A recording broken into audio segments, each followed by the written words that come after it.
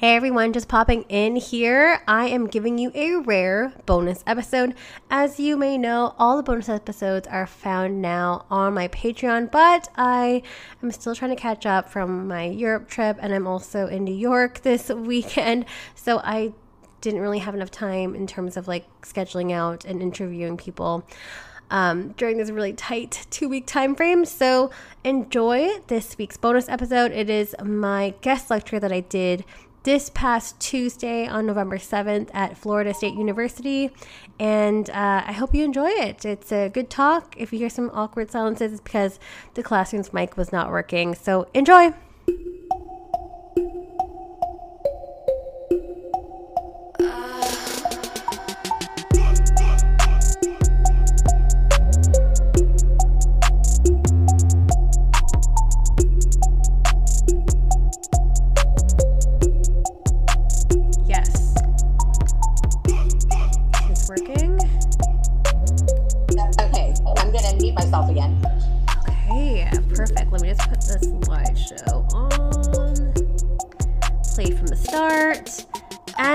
Go right into it because I'm sorry we already took up about 10 minutes of your time already, but I'm going to try to keep this as succinct as possible.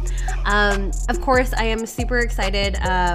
Alicia, thank you again for inviting me to speak to your class at Florida State University. It's so nice to be back. I guess the last time I was here was in June, so thank you again. Again, huge honor, and I'm really excited to be speaking to your class of what I hear is a talkative class. So I'm going to try to stop at each section and pause if there are any questions at all. And of course, Alicia, feel free to pop in if people have their hands up, if there's something, if you need me to kind of break things down a bit further, I will try my very best. And yeah, I encourage questions, I encourage discussion for all you curious minds out there about sex work. So let's go ahead and get started. We got the thumbs up. Perfect. I just want to introduce myself. My name is Steph Sia. I am the host of a podcast called Stripped by Sia, which is a podcast that I started about 3 years ago, or more than 3 years ago now. And it's all about aiming to destigmatize sex work. So by doing that, we're kind of telling stories. We're telling the stories and the lived experiences of many sex workers, and from all different facets, from all different corners of the adult industry. And that's in a way to humanize them and also to educate people who don't really, might not have a lot of exposure to sex workers, or maybe they don't know what a sex worker is and whatnot. So I kind of do this show, I do the show every single week, bring on different guests to, again, really provide that transparent approach to sex work and to demonstrate the legitimacy of our industry and our jobs. So a little bit about me. You're probably wondering why I do the show.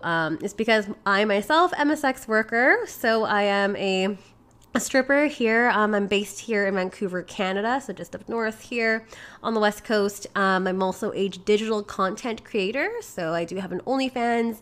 I make clips and custom videos and stuff like that. Many moons ago, I used to be a sugar baby, so we'll kind of get into that once we get into my story in terms of like what that might entail, what that means.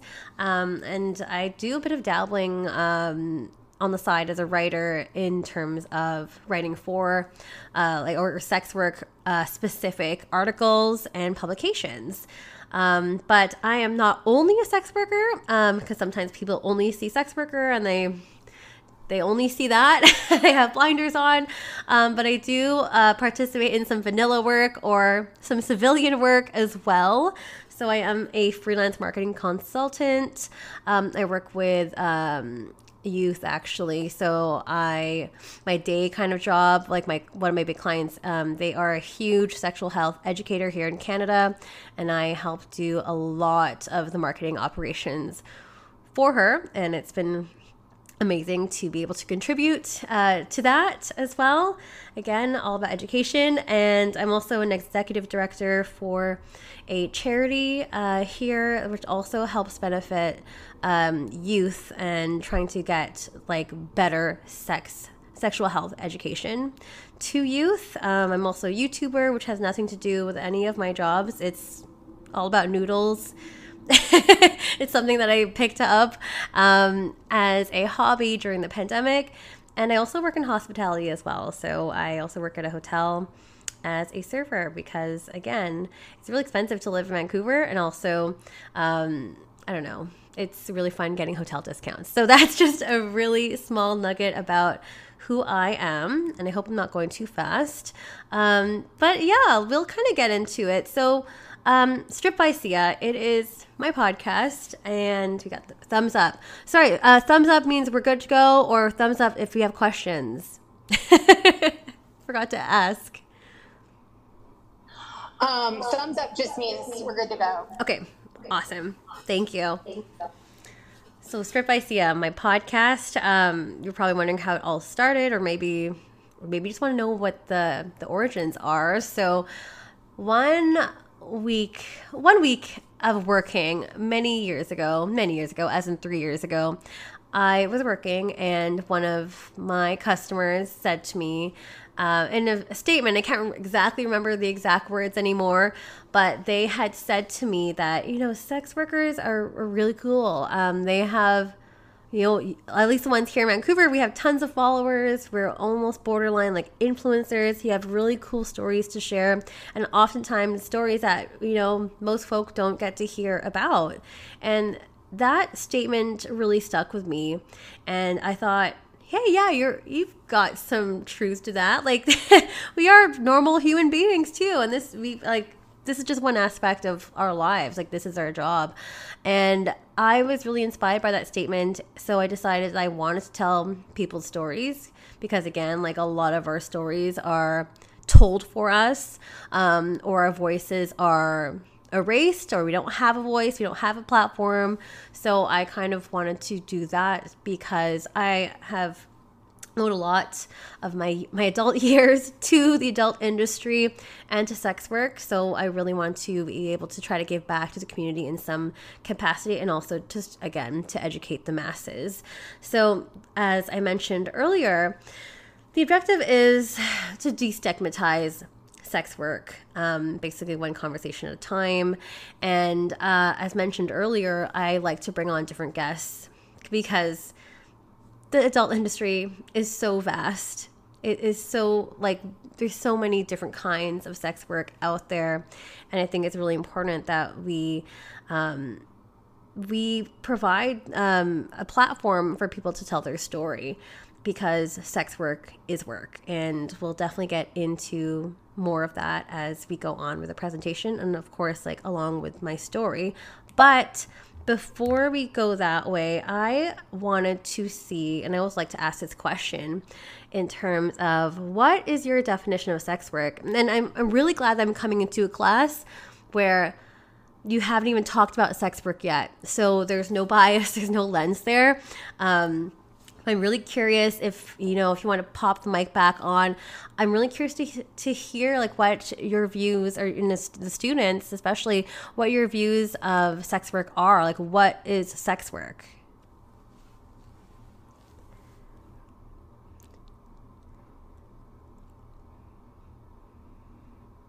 Let me see. Okay, hopefully this won't be echoey. It's okay. It's a little bit echoey, but it's okay. We'll deal.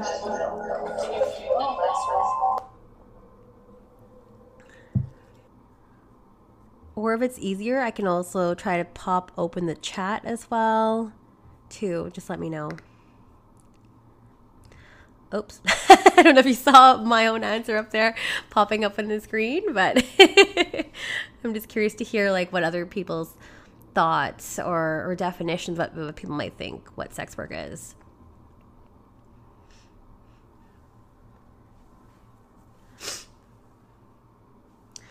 Okay, I see the chat. We'll type in the chat. That's a great idea, just to cut down on the feedback and whatnot. Yeah, pop it in. I would love to hear what you all think about what sex work is. And once we gather that, I can also maybe kind of go into my own definition in terms of what I consider, or like what my own personal definition of what sex work is. So while you all type that in, I will go ahead and press this. So, and of course, my video is covering everything. But from my own definition, I like to consider sex work as a type of sensualized service in exchange for monetary value, affluent status, or power. So that can mean a lot of different things. So that can mean, actually getting cold hard cash for what it is you do. It could be something that is negotiated or arranged.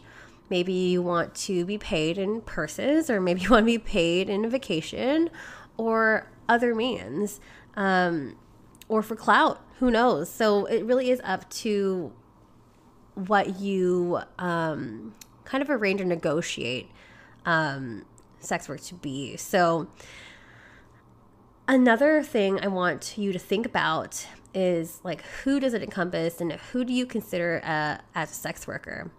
Oh, hey, Hank, got some responses here.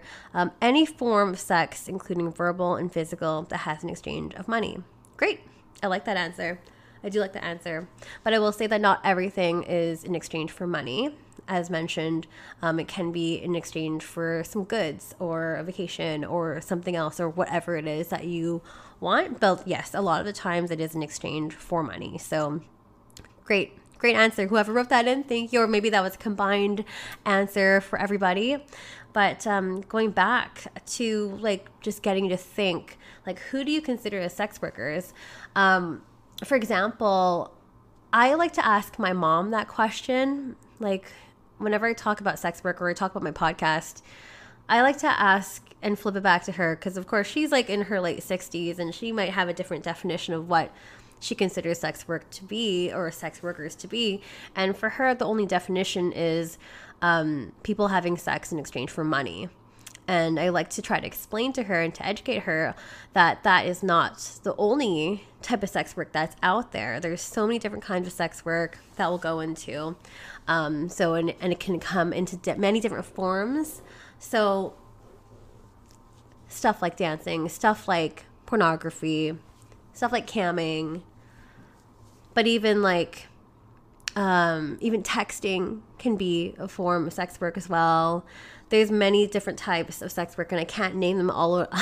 There's too many to name under the sun, but I just want to kind of shift your perspective, or at least open and broaden your mind in terms of like what sex work is and what it can be.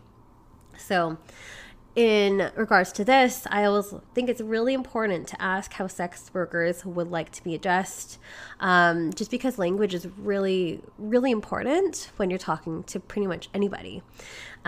Just like how people have preferred pronouns, it is along a similar vein, just because some terms have been problematic in the past. So people like to say, like, for my own self, I prefer to call myself a dancer. I could also go with the term stripper. I don't really like the term exotic, so I don't refer to myself as an exotic dancer because I think there's a lot of problematic tones that come with that. But those are just a few examples there, as well as the ones I have here on the screen too. So full service sex worker versus escort versus provider versus prostitute versus hooker. It really is not a one-size-fits-all type of motion here. So you really have to be kind of mindful in terms of like how you are addressing sex workers and how they want to be addressed. So again, a couple other examples there: erotic masseuse versus bodywork, adult entertainer versus porn star, etc. Hopefully that makes sense for everybody. Let's move on here. So I'll, at least like in my other talks and lectures, a lot of people are always interested in hearing about the story. And this also goes along with my podcast as well. A lot of people are really interested in terms of origin stories. Where did it start for you? How did you get involved? And unfortunately, like, a lot of people are expecting some kind of forced kind of like choice. But that is not the case in my story, and not the case in a lot of people's stories that I've had and interviewed on the show. So myself, I actually started off as a sugar baby, and that was my entry point into sex work. Although I will say, in retrospect and looking back at it now, when I was being a sugar baby, I actually really didn't consider sugaring as sex work. I just viewed it as, oh, I'm going on these paid dates with older men, with older gentlemen. Really kind of furthering and distancing myself from the sex work narrative. And I was doing that because I was ashamed of what I was doing. I didn't want to be lumped together with other sex workers because of all the stigma that it held. So, and I also didn't really have an understanding really what I was going into as well. So basically my entry point was I was going through a big breakup. I had a roommate at the time, and she told me, you should try seeking arrangement. I know some friends that are on there. And this is kind of during the time when Tinder was just kind of blowing up back in like 2013, 2014. So I was pretty much all for it because, one, I needed an ego boost. Two, I was really into the idea of getting paid for going on dates with people. And three, I was like into older gentlemen at the time. And I did not know really what sugaring meant.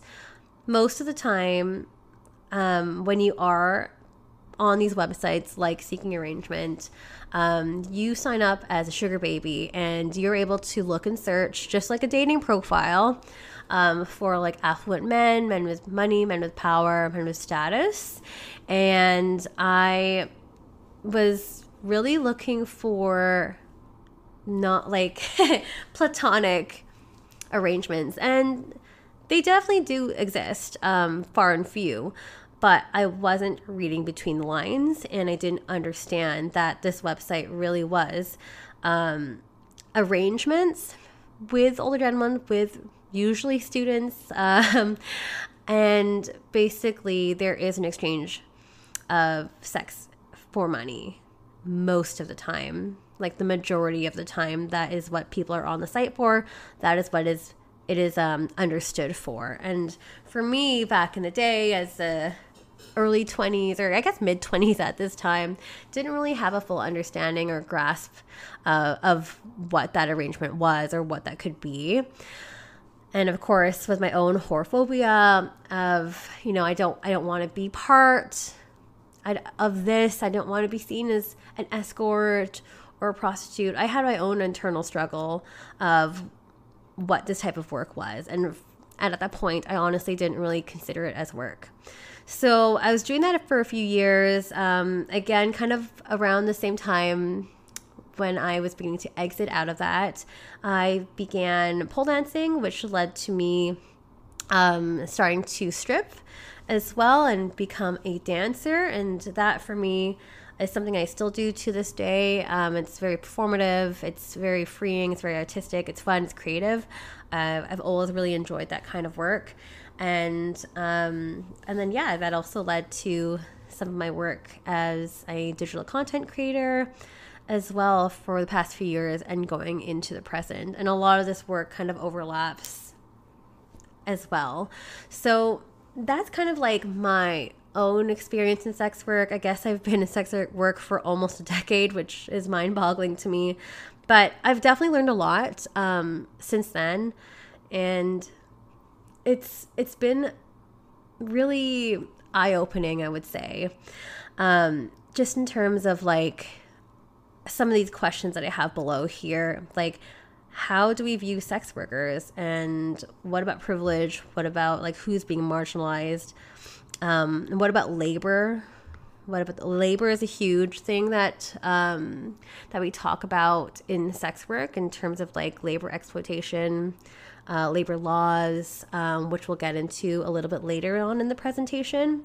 And I also began to really think about like the power exchange between clients, between sex workers, people that are not in the industry as well, and even within our own community. And again, with the whole notion that sex workers work. So that's just a little bit about me. I'm not going to go further into detail about that, but were there any questions at all? Oh yeah, perfect. Were there any questions? And a question just popped up. Why did you stop being a sugar baby? That is a great question. I stopped being a sugar baby because I felt at that point in my life, I actually was trying to step away from that work. I really wanted to focus on finding a relationship, like a romantic relationship. And I felt like I couldn't do that when I was a sugar baby. I was in a living situation with my ex sugar daddy. So it was really pretty much impossible for me to have any other type of relationships outside of that. So I really had to set that boundary and get out of it. And also, I personally just didn't want to do any kind of full service sex work anymore. And that's fine. You can always change your mind. So that's kind of the reason why I got out of that particular part of sex work. Got another question here. In what ways has sex work impacted your life? So much. So much. I mean, I started a show based on sex work. It also led me to find my fiance, who I'm going to be getting married to next year, which is really exciting. He's a former client of mine.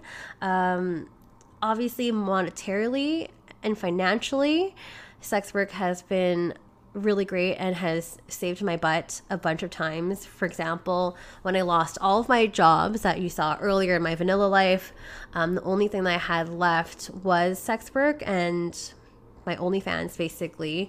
That was the only kind of job that I was doing at the time. So I was really, really thankful for that. I was really lucky to have like some fans that were happy enough to support me during that time. So because that was really difficult, I had never not been working. So that was a very, very interesting time for sure, and a way that has greatly impacted me as well. As social workers, how can we help destigmatize sex work? I love that question. Because I love questions in terms of like, how can we help? And there's so many ways that you can. If you consume porn, make sure you're paying for porn. If you go to strip clubs or you subscribe to any of your creators online, be sure to tip them, subscribe to them. There are many, many organizations, like nonprofit organizations, that help benefit sex workers as well. So I sit on the board for 2 nonprofit organizations here in British Columbia, where I am in Vancouver, Canada, because I wanted to be a bit more involved with my work here. And for that, like, you don't have to sit on the board to get involved, but you can donate to the organizations with either like monetarily. A lot of the times there are call outs for donations for things that they need, because a lot of the times sometimes they are involved or affiliated with shelters of some sort for survival or street-based sex workers.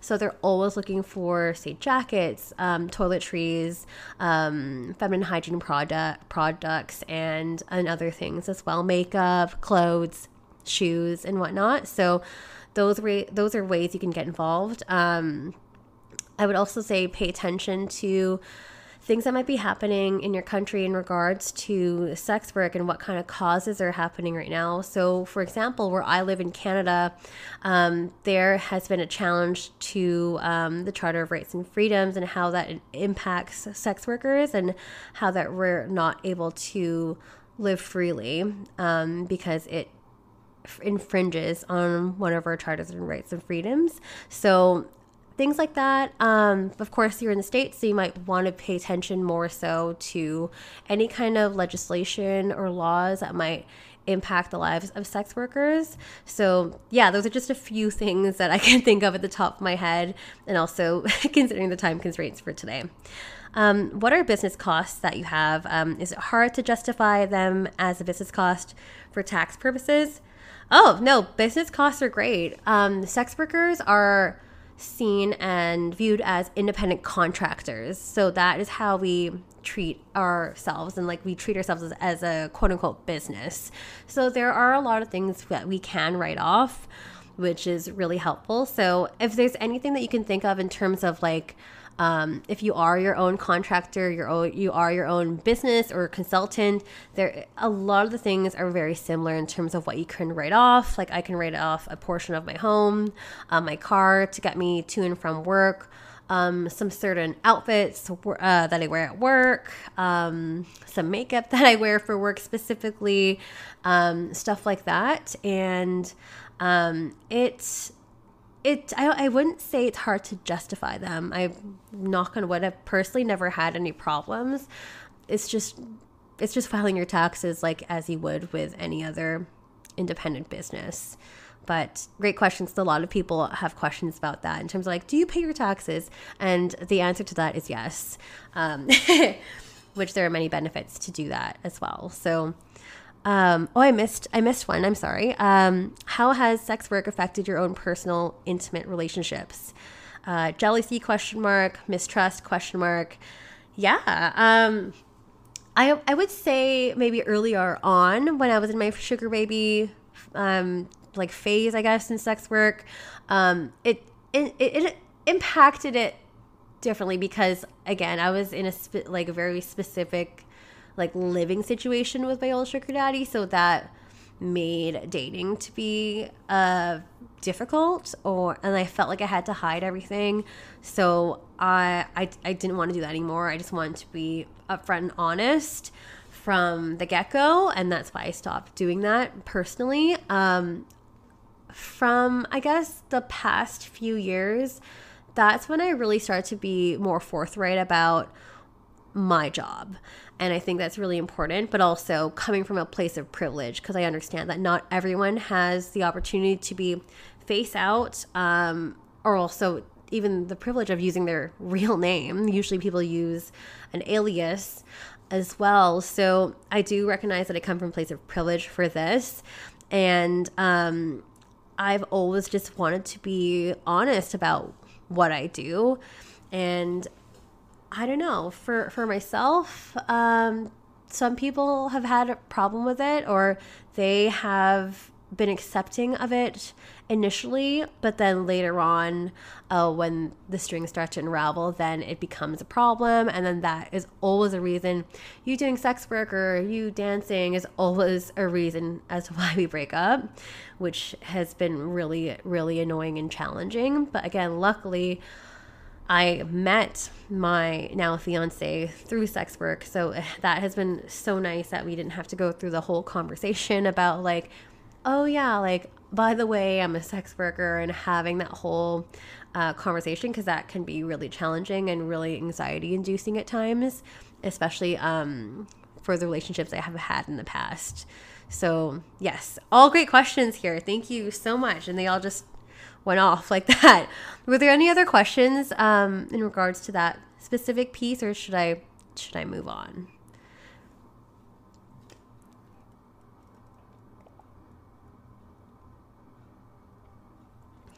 And if there are more questions, thank you. If there are more questions, feel free to pop into the chat whenever, and I will do my best to answer. Move on. Of course, in a nice way. I do understand that. Thanks, Alicia. So I know that there's probably about 20 minutes left for me talking, so I'm going to go ahead and try to zoom past the next few slides. So this is always an interesting talking piece for when I bring it up in any of my guest lectures, and I talk about the hierarchy. And if you can't see this, actually everyone can see this, right? It's a triangle top-down approach, but basically it is a hierarchy among sex workers, where some sex work is viewed as above or better than other forms of sex work. And this one that I specifically had here, this is just one that comes to mind, but there are many different other types of the hierarchy that are apparent as well. Some people put sugar babies at the top. Some people put strippers at the top because there's no contact. So it really just depends who's writing it. But basically, this is problematic. This whole thing is problematic. It's still apparent to this day, and it is really rampant within our own community, which I find to be really disappointing. And because there shouldn't be any kind of hierarchy. There shouldn't be anyone thinking that, I'm better than you, or have more class than you. A lot of that time, that conversation goes back to that. And I just don't stand by it. And again, like, there are so many different kinds that if you Google hierarchy, you'll see different forms pop up too. But yes, it is a challenge that we have ourselves, that we face within our own community. And I wanted to bring that up too, because sometimes when I do have my talk, people think that sex workers are all, on the same page, and definitely not a lot of the times not a lot of the times. We are sometimes, and then sometimes we are not. So I just want to bring that up. Of course, I think a lot of this might be obvious in terms of like isms, injustices, and intersectionalities. So because sex workers are a marginalized group of people, of course, we are subjected to racism, fetishization, classism, ableism, gender discrimination, ageism, and violence, just to name a few. Anytime you have a marginalized group, they might be subject to one of these, a few of these, all of these. It happens. So I just want to bring that up. But I think this is something that might be obvious to some. Definitely obvious to those who are in the community, but maybe not so obvious to those who are not in it. This is also a really important piece, I find, within this lecture too, in terms of sex work being a labor issue. And hang on, I've got a question. What do you do to ensure your safety? So there are many things that you can do to ensure your safety, depending on the type of sex work you do. But one of them is working with an alias or a performer name, so people can't stalk you, because that also happens sometimes as well. Or people might try to find you and out you if you are not an out sex worker, which can have obviously many, many different repercussions. If say your family finds out, or your work finds out, or friends and family, those can be detrimental. So some people use aliases. Some people, in terms of like, say, camming, for example, you can actually take off the location or block specific locations. Example, I live in Vancouver, Canada. I can block viewers from Vancouver, Canada, to not enter my cam room, in case you didn't want like certain family or certain friends or people within your circle to find out. That is another way to ensure safety. Conducting background checks if you have access to that. There are many client and photographer blacklists that are out there that is circulating within our community to help keep our community safe. People, if you are doing, or if you are participating in full service sex work, you can also ask for a deposit, ask specific questions for, people to fill out those forms. That can help kind of filter out some of the quote unquote questionable people as well.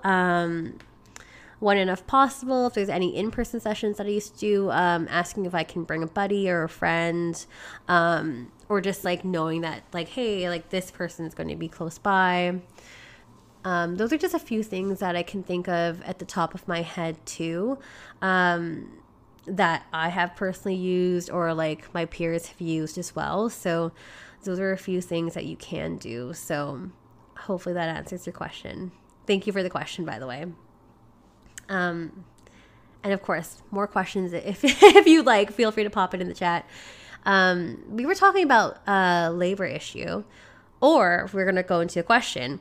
How do you respond to people? How do you respond to people who challenge your identifying as marginalized based on your choosing to do sex work?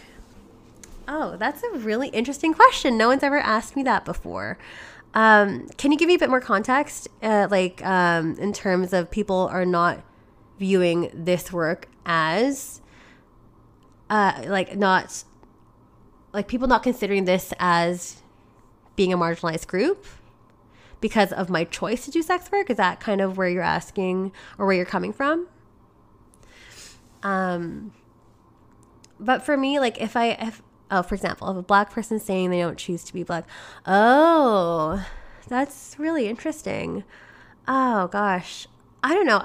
Anytime people challenge or might not agree with me for certain situations, I like to always ask why, or I like to try to further educate them with facts. With facts. And I also want to ask, like, do they actually have any lived experience either? Because at the end of the day, the sex workers are the experts. A lot of the times we are not consulted for any type of laws, any type of policies, pretty much anything. Society doesn't view sex work as work. A lot of people don't view sex work as legitimate work, and we're treated as such. So for me, that is definitely a marker of marginalization. So that is potentially like a way I would answer. I haven't had any people challenge me. But this question has really kind of opened my eyes a little bit too, in terms of like how I would answer, but hopefully that gives you a bit of insight. For me, I always like to try to come back with an educative response as opposed to a reactive response. So are you saying that sex workers are marginalized because of oppressive laws in society? Yeah, definitely. Oh, you're so welcome. Yeah, I would definitely say, yeah, that's, to sum it up, Alicia, yes, that is perfect. Thank you for that. I'm just like, what am I trying to say? Correct. Lots of oppressive laws that don't enable us to live, work, play, exist. But I could go on, but let's continue with the presentation for now. I know we have a little bit of time left. We'll quickly go into it being a labor issue.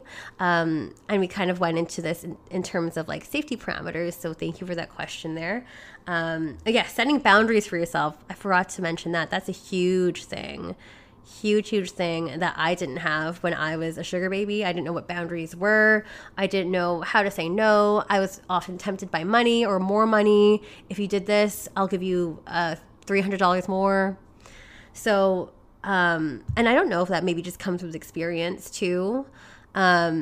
I was kind of like late when I came into sugaring, when it came to sex work. So I just feel like the older I've gotten, the more I kind of put my foot down in terms of like, I do not want to do this. I'm not comfortable doing this. Do not ask me to do this. I do not offer this service. So you can always say no. Yeah, quickly going into exploitative working conditions. So for example, my work as a stripper, there's always a mix up, quote unquote, in terms of the differentiation between independent contracting and being an employee. Sometimes strip clubs like to demand that you be at the club at a certain time, wearing certain types of clothes, when that would entail more so on people who are employees, because as independent contractors, you are responsible for setting your own hours. You can also set your own rates, and you have that degree of flexibility. And a lot of the times, clubs will require you to check in at a certain time or be at a certain time in a certain club and whatnot. So that can be really problematic. Not to mention some pay cuts on some of the paychecks that we get. Obviously, some of the abuse that goes on from clients, employees as well. Censorship on digital platforms. So if you ever heard of the term shadow banned, or if you try to type in like a username, it's not popping up until you type in the whole thing, that user's typically shadow banned and you won't be able to see a lot of their posts. And stolen content putting on tube sites, which the sex worker will not get paid for. So lots of stolen content going on online as well, circulating the internet. So do not participate in that. And this is why you pay for your sex, or you pay for your porn. Okay, we're almost at the end. I keep looking at the time here. So you haven't talked about this in class yet, but it is something that would greatly affect you as Americans listening in to this lecture. The Fight Online Sex Trafficking Act and the Stop Enabling Sex Trafficking Act, that is a big thing that came into light in 2018 under the Trump administration. And basically, it was an effort to combat sex trafficking, human trafficking. But what happened there, in an effort to protect people, exploited persons, sites like Backpage were taken off, any kind of personals, Craigslist, stuff like that, they were actually taken down. But unfortunately, consenting sex workers were being conflated with exploited persons. And what I mean by that is, people who are victims of like sex trafficking, human trafficking, they're not one and the same. They're not the same as a sex worker. And unfortunately, a lot of our industry was impacted by those laws, because you can now no longer advertise your work. It pushes sex work further underground, less background checks, like less filtering and stuff like that. So that is still going on to this day. It has been really problematic. Even here in Canada, we have a law that's kind of similar to that as well. Again, further endangering sex workers by, again, pushing that work underground, which isn't a great thing, and it isn't a great position to be in. Some specific examples where sex workers have been impacted is like police raids. We could also, like, sex workers being denied bank accounts, sex workers getting evicted because of their jobs, stuff like that. Don't have enough time to go into all of it, but those are just a couple of things that you might want to pay attention to. And I'm sure Alicia is going to be going more into detail about that at some point in the course curriculum. And then lastly, and this is a new slide that I kind of added in, Alicia, if you're like, oh, this looks different. I really wanted to kind of quickly go into some differences here in terms of, like, what do sex workers want? And a lot of the times you hear decriminalization, you hear legalization, and those words get jumbled up and confused a lot. So I just want to quickly go into a really, really brief Spark Notes version of what decrim is. So full decrim is what most sex workers want, and I myself also would like to see. So that involves the removal of criminal provisions against sex work. So countries like New Zealand have decriminalization. Belgium is newly decriminalized as well back in March. So we're trying to, at least in Canada, that is also something that we're fighting for, although New Zealand isn't fully decrim because they're still requiring the use of condoms for their sex workers. But Canada specifically, we're trying to fight for something similar to a decrim model. Legalization involves regulation of where legal sex work may occur, when it may happen, and how it might take place. So legal sex work is apparent in Nevada, actually not in Las Vegas, but in other areas in Nevada where you can go to licensed brothels, and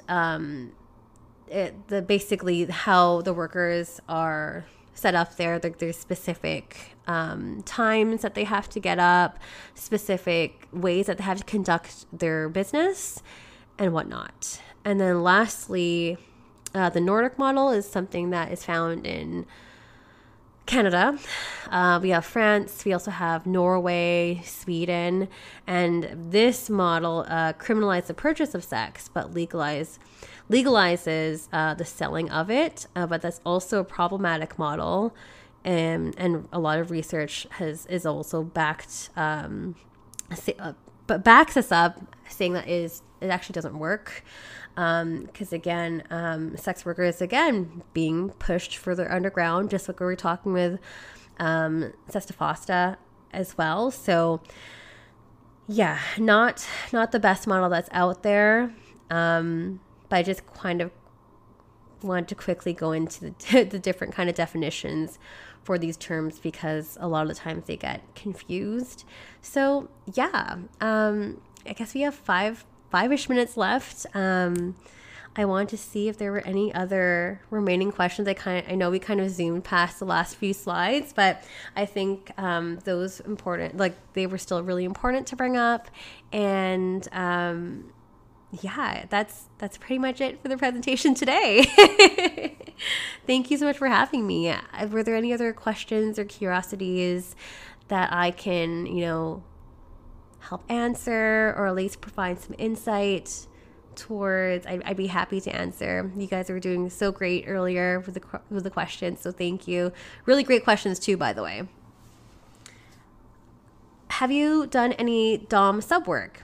I have.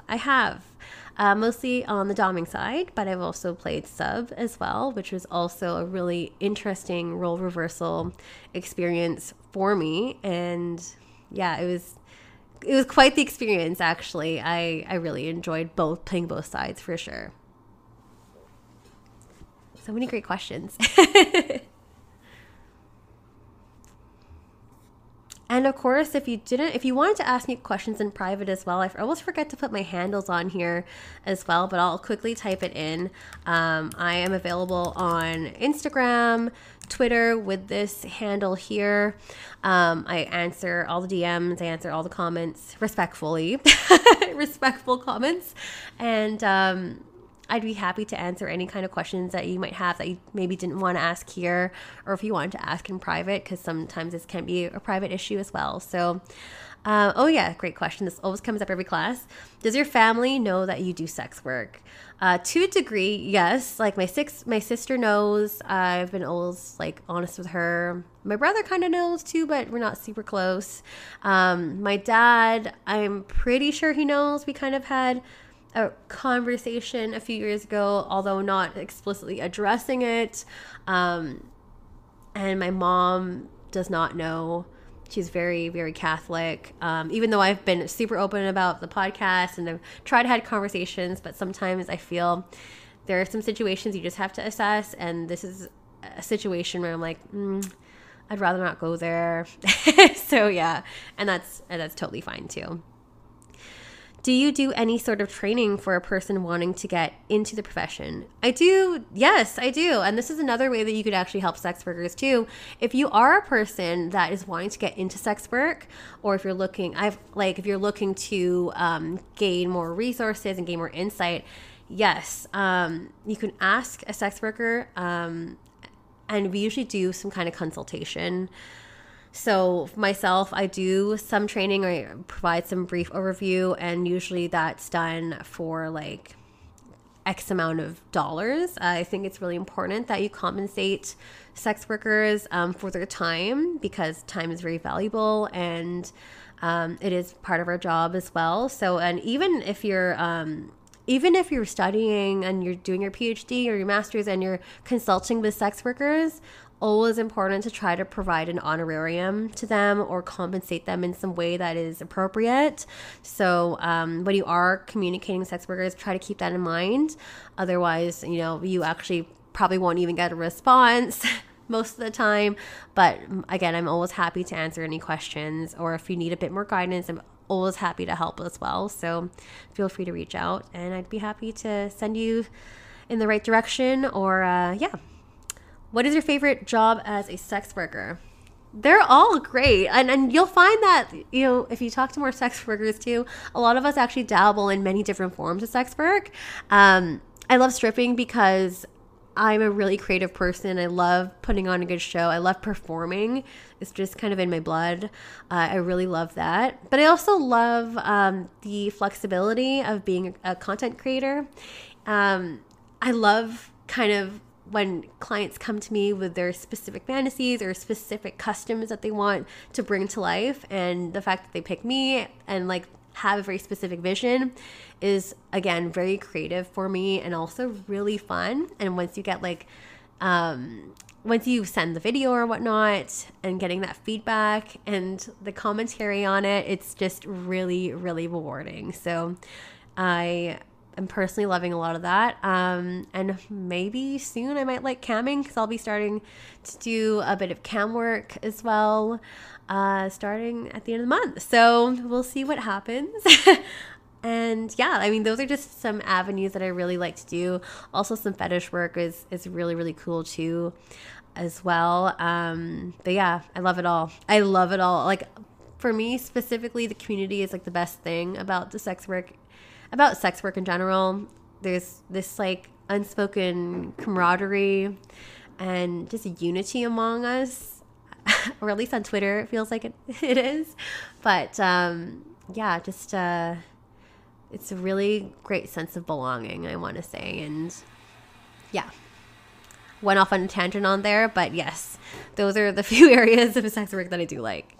Any other questions? I know that it's been an hour, and I think that's the time slot I had here today. But yeah, I guess we'll just wait for a minute. And if you had any more questions, again, feel free to reach out. I am available, always on the phone, always on the laptop. Thank you all for having me. I super appreciate it. And it was really great speaking to you all. I'm sorry that I was a little bit late in today's lecture, but really happy to be speaking in front of a really keen group of students. Thank you.